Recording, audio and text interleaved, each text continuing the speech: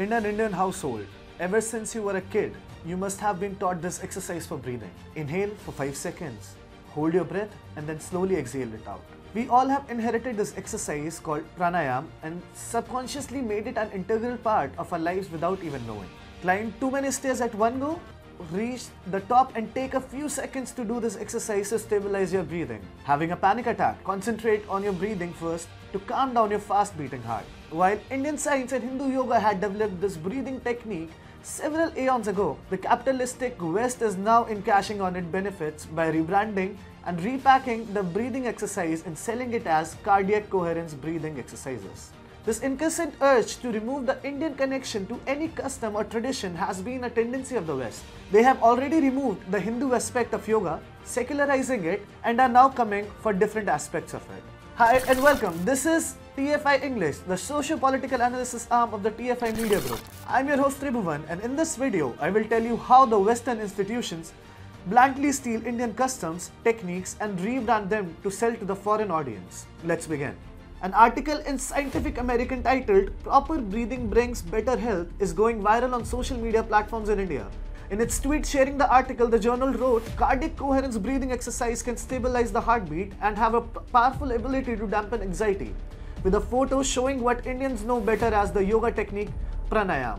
Naturally, the Indians were miffed and targeted the journal as well as the Western institution for bluntly stealing Indian customs, techniques and rebranding them to sell to the foreign audience. While some claimed it was cultural appropriation, others slammed the journal for its ignorance. Safe to say, Atul Mishra, founder of TFI Media, bashed the journals with some tweeting.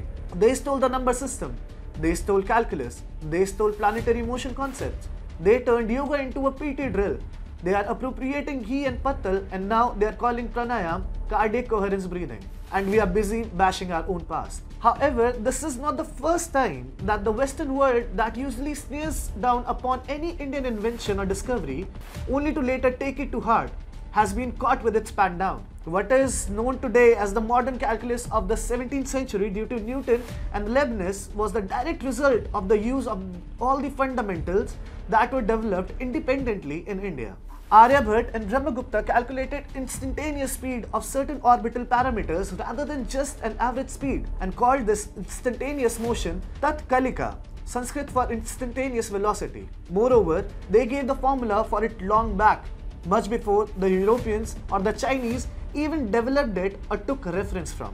Mathematicians who belonged to Kerala school, a well-known center of mathematics and astronomy, in the 15th and 16th century developed comprehensive theories about the development of infinitesimal series and its application, which were central to calculus and codified the science in palm leaves bundle equivalent to modern day books. Those included Bhaskaracharya, Brahmagupta, Mahamitra, and so on. The text Yukti Bhasha, written by Indian astronomer Jeshtadeva of this school, was a veritable textbook of original calculus and offers detailed explanation of most of the results used today.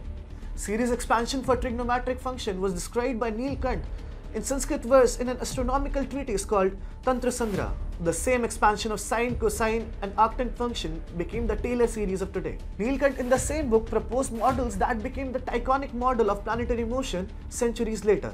Indians and their ancient texts also point out what the Westerners took centuries to unfold, and that is the earth is spherical. In his third avatar called Varaha, Lord Vishnu is depicted as a boar wielding Sudarshan Chakra and Komadaki Gada. The avatar Vishnu is associated with the legend of lifting the earth out of the cosmic ocean. When the demon Hiranyaksha stole the earth and hid her in the primordial waters, Vishnu appeared as Varaha to rescue her. Varaha slew the demon and retrieved the earth from the ocean, lifting it on his tusks and restored Bhudevi to her place in the universe. It is pertinent to note that Earth was shown spherical back then when no telescopes existed.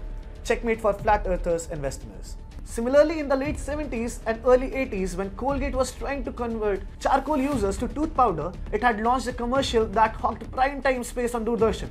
In the ad, when the bodybuilder asks his sister-in-law, understandably in a village, to bring him some doodh badam and koila, she immediately restores, "Arey वाह देवर जी, बदन के लिए दूध बादाम और दांतों के लिए कोयला."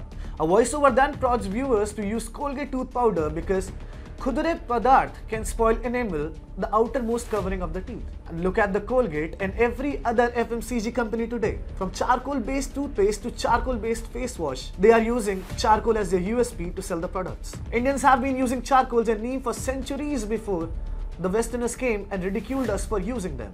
Not surprisingly, we as the naive and gullible public took their quackery and pseudoscience as the voice of rationality and dropped the custom. Remember pattal and how Indian households had a tradition of eating it since the time of dawn. The West has now only caught up with it and is terming it as a biodegradable plate, which is kind of some revolutionary development for them. Only they don't know that Indians have been using such revolutionary inventions for centuries. Indians crave validation, and until an exotic foreigner doesn't approve of our methods and customs, we tend to look down upon them. Person eating in pattal might be termed poor, ignorant, but a white man eating on a biodegradable plate will be dubbed an eco-warrior and overall good Samaritan. We Indians need to rise above our petty squabbles and turn inwards to recognize our rich history and legacy. We have enough knowledge and know how to go about our business without adulterating it with any stolen foreign knowledge. It's also the time we start to take pride in our customs. After all, the West comes around to ape it several thousand years later.